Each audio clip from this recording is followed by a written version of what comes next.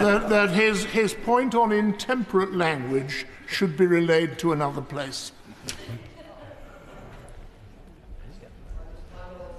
I just rise to seek some reassurance. Intemperate language, I understand, but the word argumentative was used as not being appropriate.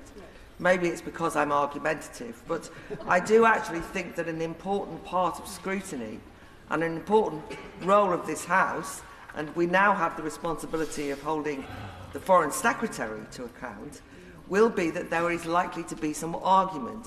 And I just worry about the potential of over-sanitising the nature of the discussion.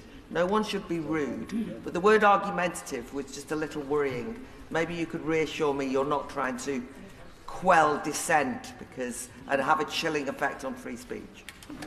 The Senior Deputy responds. Can I say I fully support both reports brought to the House today by the Senior Deputy Speaker.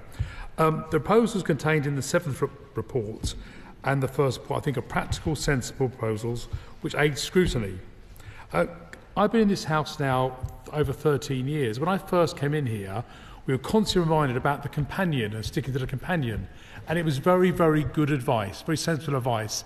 That seems to have actually stopped in recent years, maybe because of the pandemic, but I would suggest all of us, we should get ourselves a copy of the companion from the printed paper office. It'll make excellent bedtime reading. But honestly, if we stick to the companion, it aids scrutiny, it aids our business.